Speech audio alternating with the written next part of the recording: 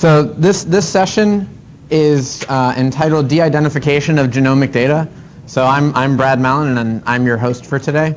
So I'm actually chairing the session, and I'm speaking in the session. So I guess I have to introduce myself. It's okay. It's okay. So as I said, I'm Brad Malin. I'm at Vanderbilt University in Nashville, Tennessee. So I'm in two departments down there. I'm an assistant professor in the School of Medicine, and I'm an assistant professor in the School of Engineering, specifically with computer science. And my background is both in computer science, but also it's in computer science, but it's also in molecular biology and public policy. So a lot of the work that my group's done for the last couple of years and is really trying to merge all of these concepts and try to construct solutions or analyses that are relevant to the real world. So I wanted to give a little bit of an introduction into the panel itself and not so much talk about specific developments on a particular topic. The three of us, it turns out, recently wrote a book chapter on challenges for privacy in clinical genomics research, specifically in the context of data mining. So I was going to give you a little bit of an idea of how we think about things, where the field is going, and where the field has been, and these guys will tell you a little bit more about specific topics when we get into them. So that's why the title of this is Surveying the Landscape of Privacy in Clinical Genomics Research Databases. It's meant to be a survey. Okay, so here's a little start. First of all, let me ask a question. How many people were at EHIP a couple years ago? I think maybe 2 years ago when I spoke there. So Don was there. So some of these slides will be a little bit repetitive for you, so enjoy. So a lot of people always ask me, like, why are you at Vanderbilt? So this is why I'm at Vanderbilt. So Vanderbilt created a DNA data bank that is tied to their electronic medical record system. And it's one of the largest in the world. It's continuously growing. Currently, we've got about 100,000 individuals who have been had their blood samples taken and have been tied to a de-identified repository of all the clinical information that Vanderbilt's been collecting over the years. So they significantly care about privacy for various reasons, as I'll go into in a second. A little bit of an example of what exactly is going on at Vanderbilt. Basically, we've got a homegrown electronic medical record system that we've been pumping information into for about 15 years. Vanderbilt's even spun off a company based on our electronic medical record system. It currently has about 80 million entries on about 1.5 million patients. It is completely distributed across the types of information that we're dealing with. So we've got clinical notes, we've got patient order entry reports, we've got things that are in standardized terminologies because we've got billers that are just reading the discharge notes. So things like ICD-9 codes, CPTs, SNOMEDs, and we've got all these test results. So that's basically what we're working with in terms of clinical information. And then what we're doing is we're collecting discarded blood samples on the order of about 50,000 per year. And Vanderbilt works on the context of an opt-out environment. All right, so we basically give people the ability to step out of the system if they want to. This is different than the opt-in type of environment that a lot of people will advocate for. I am not an ethicist, and I'm not going to proclaim to be, and I'm not going to talk about which model is going to be better. I'm just giving you an example of what goes on at our institution. So we've got these discarded blood samples that we get in the outpatient setting. And what we do is we de-identify all the electronic medical record systems. So we've got these de-identified longitudinal clinical profiles. And then we are extracting and sequencing DNA. For the most part, we're doing genome-wide studies. So about 600,000 little snippets of DNA are being sequenced for certain individuals. And then what we're doing is what's called a genome-wide association study. So we look for particular features in the clinical record that correlate with particular DNA variants, right? All right, so the de-identification process, to give you an idea of how this works, what Vanderbilt did was they purchased a system before I got there that was created by a company called, well, DID. And so they licensed this software, and what DID does is it removes all these features, these things like names, it removes geographical places, it removes dates, it removes all these other identifiers that HIPAA tells you you need to de-identify, need to remove in order to adhere to what would be called the safe harbor policy. So I'm not making any claims that this is safe harbor data, I'm just saying that these are the features that we remove in order to create a de-identified system. So what you end up with is something like this if you wanted to work with the system. So you get a de-identified medical record. I don't think you can see this in the back, and I apologize. But you get things like the removed medical record numbers, social security numbers and phone numbers get replaced because we found that people like to see what was the structure of what was there. We take names and we substitute them for fake names. We do this consistently. And the main reason why we do consistency is that if you want to know if a physician followed up with this record, or you want to know if the physician was referred to twice, or if the patient was being referred to versus a family member. Now, we don't do this across records, so you can't track the same physician across patients. This is only for internally within a record. And then for the record, we also shift dates. This is a little different than what you see in terms of HIPAA, which says that you have to remove dates. What we do is we shift dates within a 365-day window, randomly select an offset, and that's what you shift it for.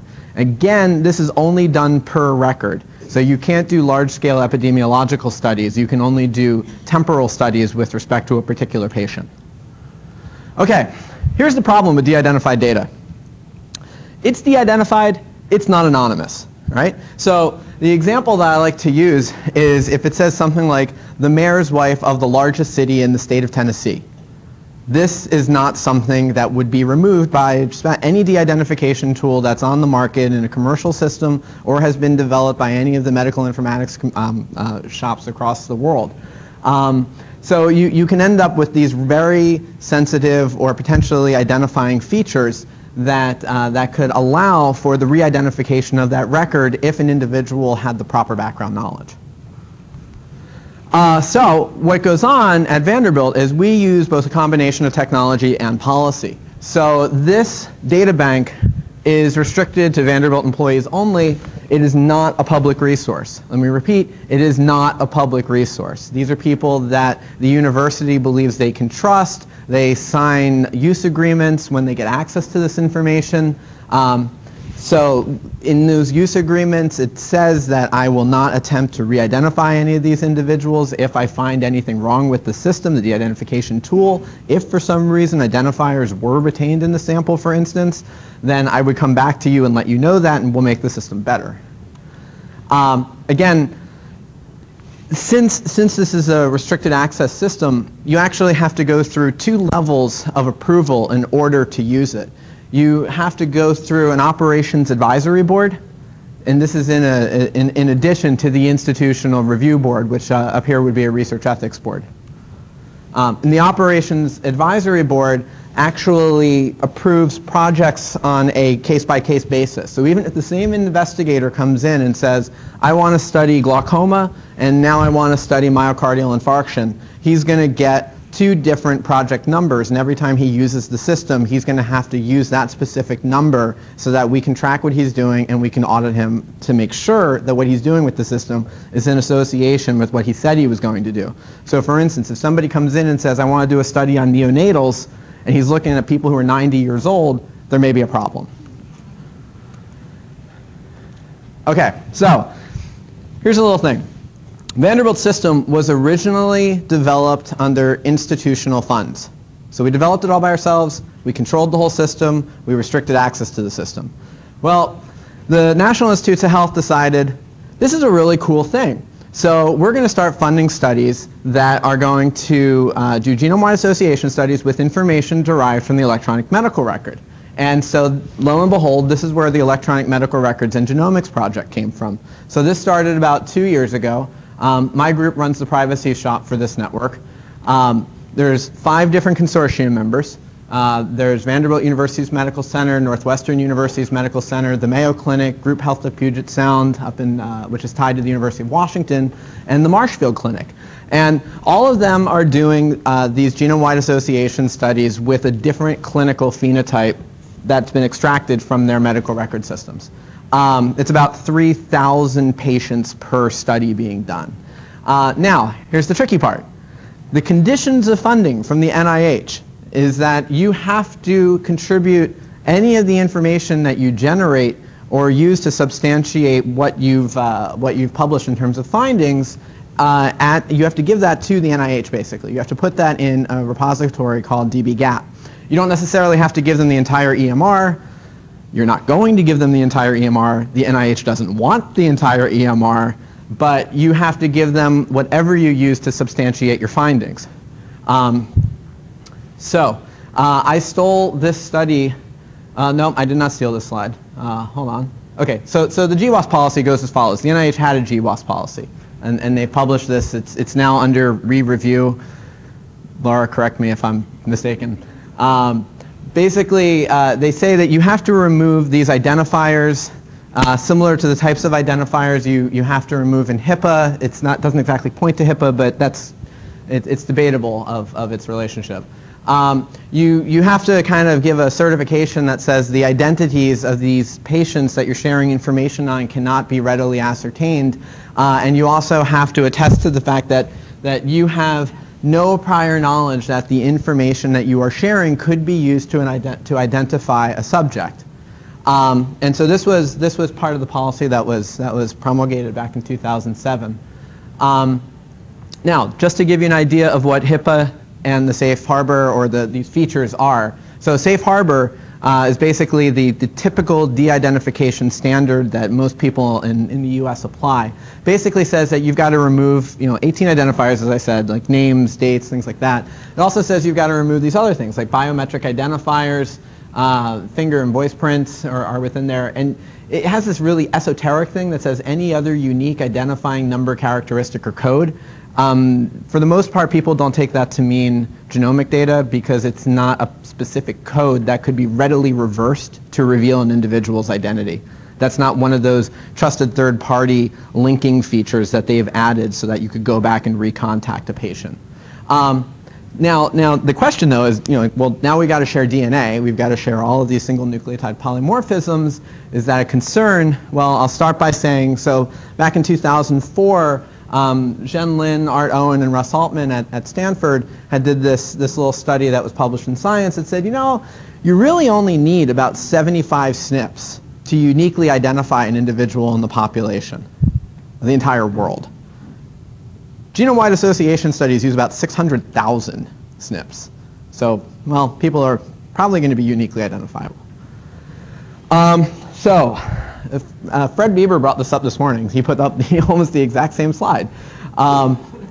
This is a study that was recently published by a private company called TGen, mainly by David Craig's group, that basically said that the information that was being published on dbGaP in an aggregated form, things that had been assumed to be private, well, it's probably not as private as we thought it was. Now, there ended up being a lot of headlines that were published, so there was some negative press. The Los Angeles Times said that the DNA databases were going to be blocked from the public because the NIH decided, well, we're going to pull all this aggregated results offline. So other people said, well, this is good for cops, bad for the NIH, because, well, people who subpoena the records are going to be able to use it, and nobody else is going to be able to use it. Or this my favorite one, which was forensic breakthrough stirs NIH to close GWAS data from public view. It's not that it was closed from public view, it was just that it was removed off of the front page of the site. It's kind of like saying, I'm not going to show you something that I know is readily identifiable, but if you want to use it, you're more than welcome to come in. Oh, sorry, that one I stole from Laura. This one I also stole from Laura. The access to dbGaP tends to be a two-tiered process. Basically, first of all, they get all this information, this genotype and phenotype data, and what they do is they create two levels of information. So there's the public access information, which is like you get the study information, the protocol that was used to collect the data, some descriptive statistics or description about the system, and some general information. And then behind this what you might call a firewall, you get all the coded data, the genotypes, the phenotypes, and what the information was already used for, so some pre-computed statistics. And so to get access to this data, you basically have to submit a research request. That's got to go to a data access committee. That data access committee is then going to determine if you get access to this information. Okay, so here's one thing I'd like to say. People fear what they don't understand. And so when this publication came out, a lot of people just started writing articles like crazy. And they really started criticizing the NIH. They're like, oh my God, you're leaving everything in an identifiable state. DNA, it's going to be used to identify people, and the whole world is coming down. It was Chicken Little all over again. So I just wanted to give you a little bit of an idea of what actually happened with this attack. And this is a simplified form. Don't try to take this home and replicate it, because it's not exactly how they did the attack. I'm just simplifying the process. Here's what happened. You, as the adversary or the attacker, you already need to know the identity of this individual in order to complete this attack. So, assuming you know the person, and assuming that you know the SNP variants associated with this individual, I'm only going to use a single SNP variant here. Normally there would be two. But assuming that you know these, then what you can do is you can go to the database that was at dbGaP, which was publishing aggregated correlation statistics between each SNP and the outcome variable, so a clinical variable. For instance, it might say positive cases would have diabetes, negative cases had no diabetes. What they would do is a two-tiered prediction. First thing they would do is go to publicly available population estimates, which are, for the most part, they would use something known as HapMap. Okay? Now, HapMap would tell them what the general population, various ethnicities, what their SNPs would look like.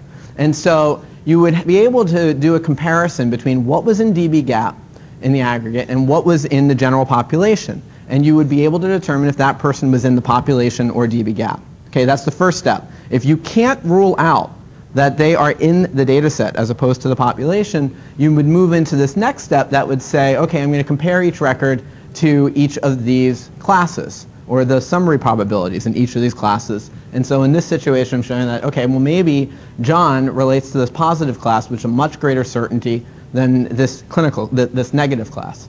And Bob would relate to this clinical class, this negative clinical class, at a much greater rate than the positive class. Okay? Kind of makes sense, hopefully. Now, let me just say another thing about the way I feel about re-identification and how people talk about it. This is what I would call an attribute disclosure. This is where the individual already knows the identity of the individual. They went through all this trouble of sequencing this data, and now they're going to try and find out some additional piece of information. So that's the attribute, or this clinical class. So the person already knew the identity, and now it's a revelation of the attribute. When we talk about the compromise of anonymity, which tends to be what a lot of people are concerned with, we are usually talking about what's known as identity disclosure. And in the context of identity disclosure, what we've got is some de-identified sensitive information, which is the DNA. It might be unique, maybe the clinical features. But we have to have some other identified data set, right? So in that situation, we assume that guy had identified data to begin with. Now, both of these features have to be relatively unique to begin with in order to establish this relationship. So I showed you that DNA is pretty unique. Identified data in the US can exist in a lot of different forms, right? So people talk about voter registration lists, they talk about property assessment records, they talk about lots of other things. Now, if all I showed you was de-identified DNA, and I showed you a list of individuals' names who own houses, right? There's no relationship between those two pieces of information. I have not completed a re-identification by any stretch of the means. The re-identification happens when there ends up being some common feature involved. Right? So in that previous attack, the guy used the DNA, right? Well, what happens if you don't have like the DNA on a particular individual? In that situation, you're kind of stuck. All right, so the most famous case of this type of a linkage attack or a re-identification attack transpired back in the 1990s. This is known as the William Weld attack that was done by LaTanya Sweeney, which basically showed that publicly available discharge data, this was pre-HIPAA, publicly available discharge data could be linked with publicly available voter registration data that was identified. All right, and you could use basically the zip code, the birth date, and the gender to pinpoint an individual. And the reason why this was called the William Weld attack was because in the 1990s, William Weld was the governor of the state of Massachusetts. He ended up having a violent reaction while on stage. He threw up, he passed out, nobody knew what went wrong with him. And what ended up happening was, well, LaTanya went off and said, well, I know he's in the discharge data. And I know that there were not many people that were living in his area of Cambridge, Massachusetts. Could I use this type of information to identify him? And lo and behold, she could. Well, it also turned out that you couldn't just identify this guy. If you used those features, approximately 87% of the US was estimated to be unique. There are some contentions with this number. Some people say it could be really 65%. Doesn't matter. We're still talking about a whole boatload of people. Okay, so this is re-identification in its most basic essence. I'll also say that this is kind of where Safe Harbor came from. This is one of the reasons why Safe Harbor said, hey, you can't have zip codes because that was used in that re-identification attack. Hey, you can't have dates because that was used in that re-identification attack. So this enumerated list that HIPAA came up with was kind of this ad hoc model of saying, these are all the features that we think could be used. Now, it turns out, though, that there are other ways in which you could re-identify DNA that is being used in the clinical context. So, for instance, the most simple way that we had come up with, this was back around 2000, was we showed that there were relationships between the types of mutations that you would see in Mendelian disorders and the clinical codes that would be published in a discharge record. Okay? And so, for instance, 3334 here, in the discharge record, 3334 pertains to Huntington's disease. And so if we look at the DNA data bank, if we find a CAG repeat mutation in the HD gene, we know that this could be the same individual. Could be. We don't necessarily know it is the same individual, but we know how to establish a relationship that nobody had expected us to do so before. So we've got one method by which we're calling genotype-phenotype inference. Turns out that there's other ways in which genomic information could be shared. All right, so the way in which Decode Genomics was doing their research, both in Iceland and the US, was they would be using pedigree information. They would be looking at family structures. You know, like these types of things. Like, so this guy, he had the disease. This guy, he died, but he didn't have the disease. Here's a woman that had the disease, right? So this is like a two-generation pedigree structure. The question that we were asking at this time, this was a couple years ago, we said, well, to what extent could I re-identify pedigree information that's tied to genomic data using publicly available records again? And it turns out that if you go to obituaries, online obituaries or online newspapers, they are quite informative with respect to the family.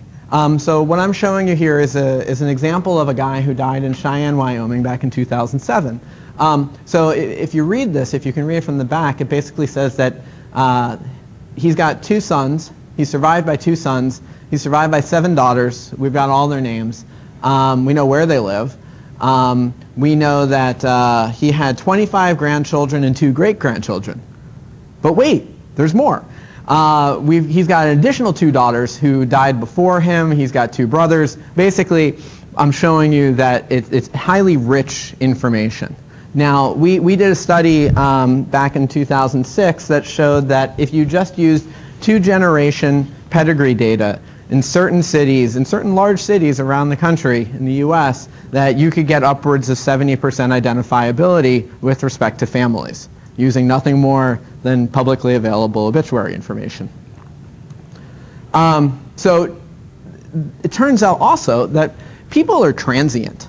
And so even if you can't establish a relationship between the DNA or between a pedigree, between a family piece, a familial structure, that DNA itself, again, is relatively static, And if it gets collected and reused at multiple environments, which is starting to transpire, where the DNA gets shared from one institution to another institution to do research, and they share that information independently, the patterns of locations that these pieces of information show up are highly unique.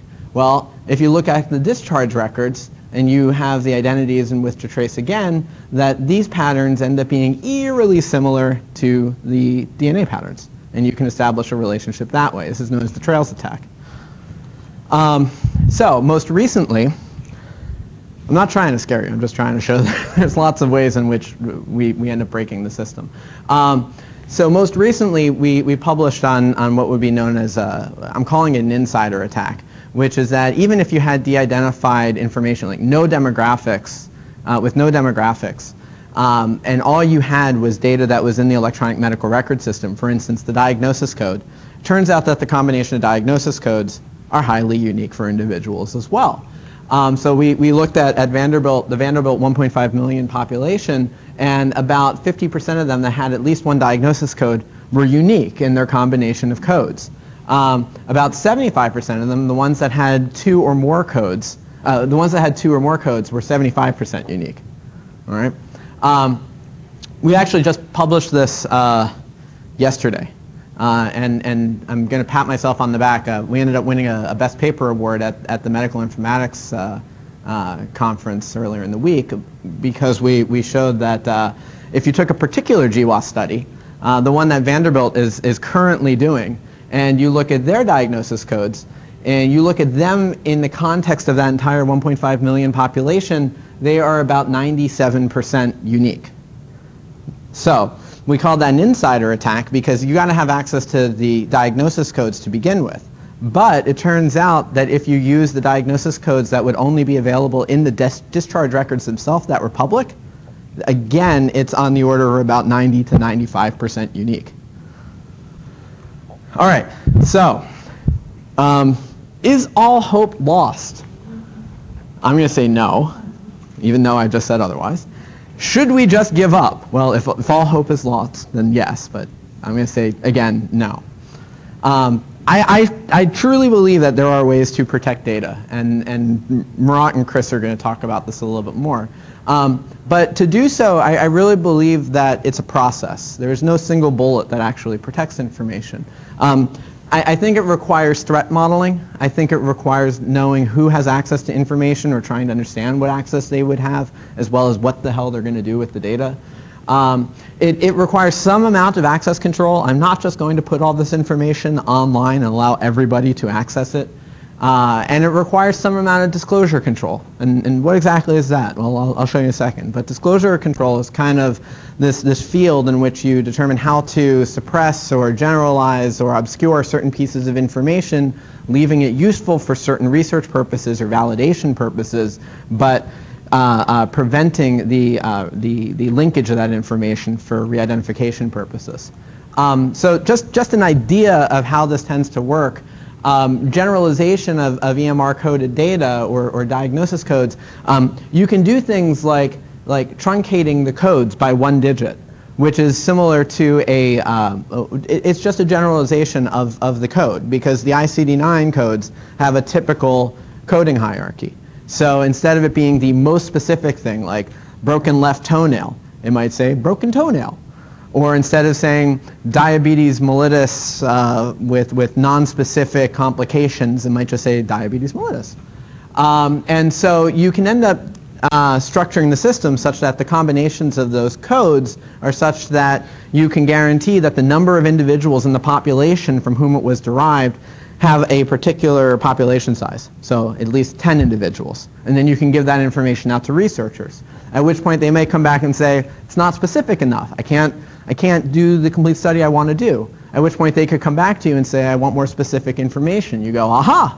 Well, if you want more specific information, I might regulate you at a stronger level. I might have more oversight. I might now say that I'm going to fine you. I might say that there may be punitive damages involved in this if you violate the system.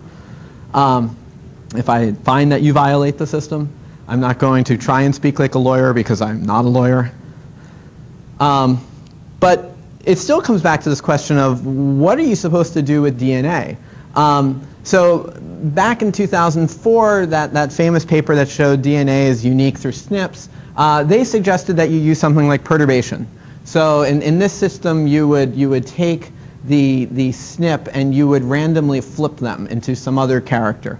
Okay? Now SNPs tend to come in pairs, so it's either an A or a T, or it's either a C or a G, or a C or an A, or something. And so basically they're just flipping things randomly. And what they showed was that the more you flip, the harder it is to link the records. Duh.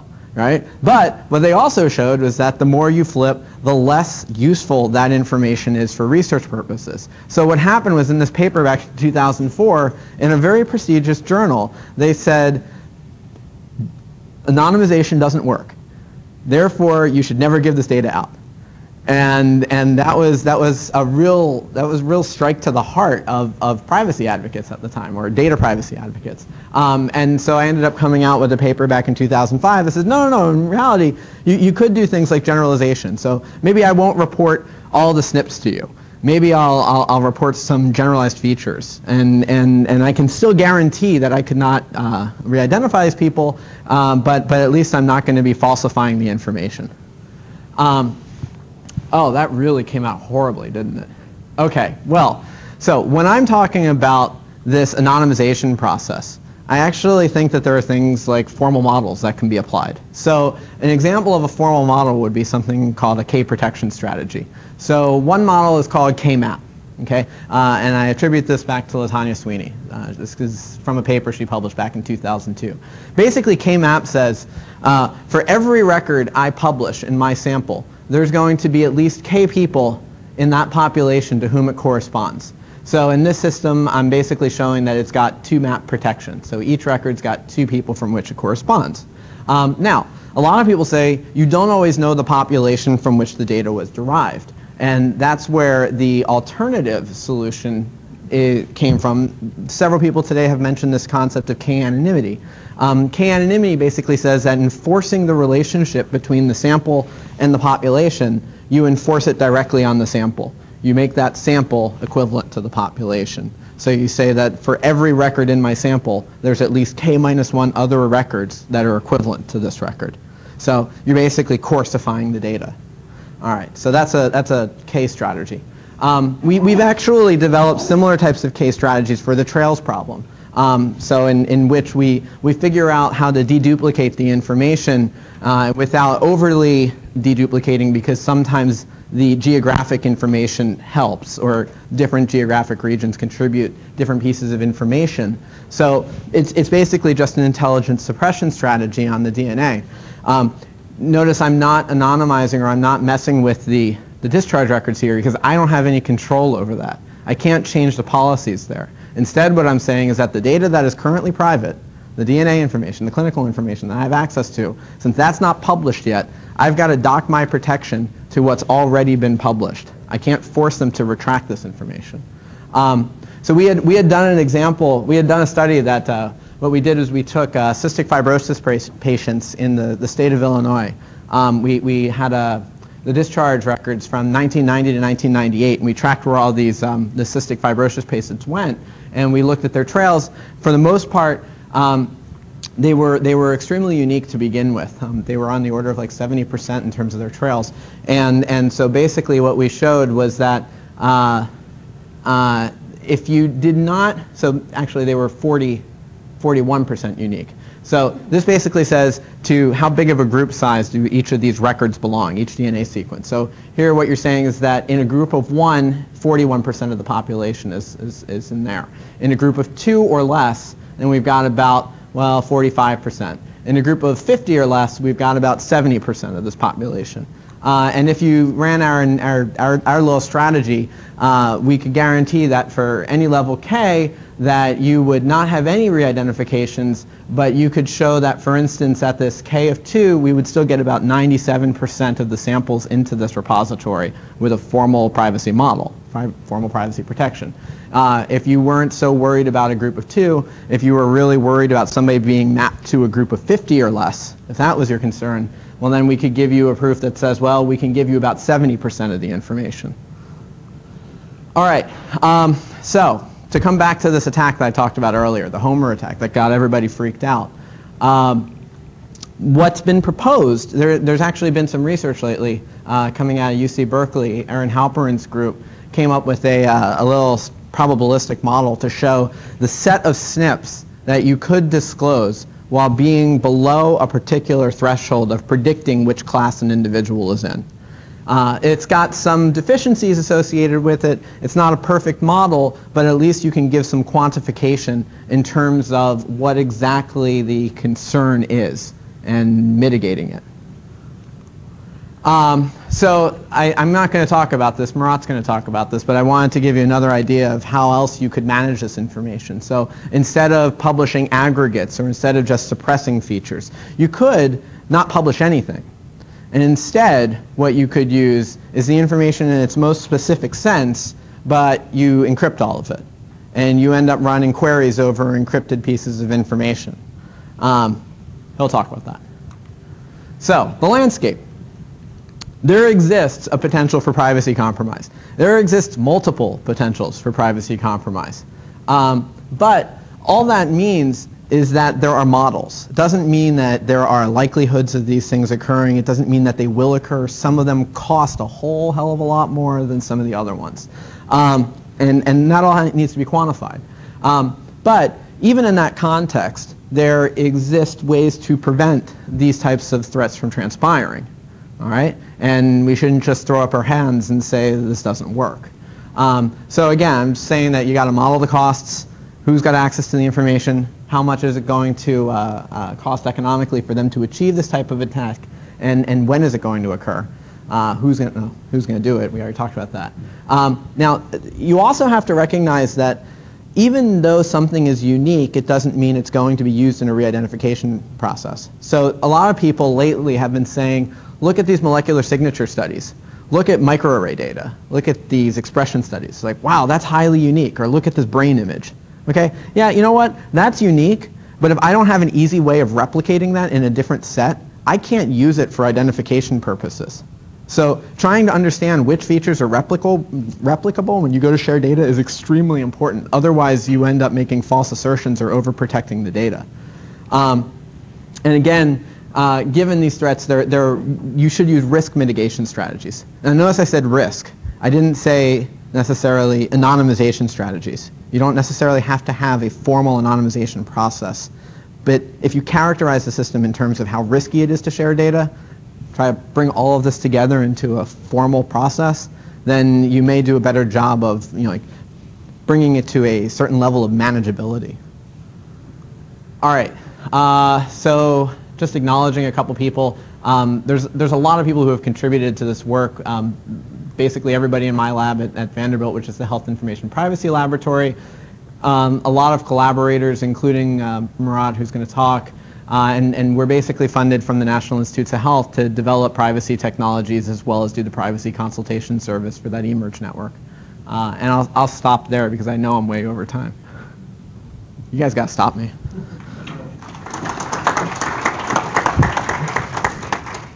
Can we hold off questions till the end so that we haven't? I just want to make sure everybody gets through. Maybe one question.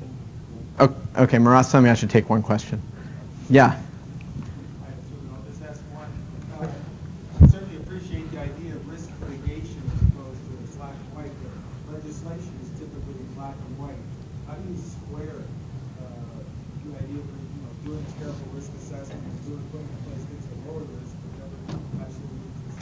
Yeah, so HIPAA actually lets me play around with this. So HIPAA has multiple de-identification models, right? One is what is that safe harbor model that I talked about, but there's another one which is called the statistical standard.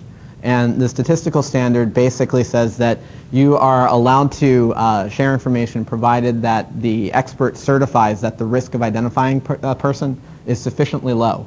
Now, the regulation is written in a highly, highly ambiguous manner, right? And it is not clear what exactly that means. But if you have a good mechanism and you can publish that mechanism and people vet that mechanism, then if you say I've protected the data in this way and people agree on it, then I can still share the data. And it may be a risk management model as opposed to this black or white model. Turns out that that's actually what we're doing for the eMERGE network.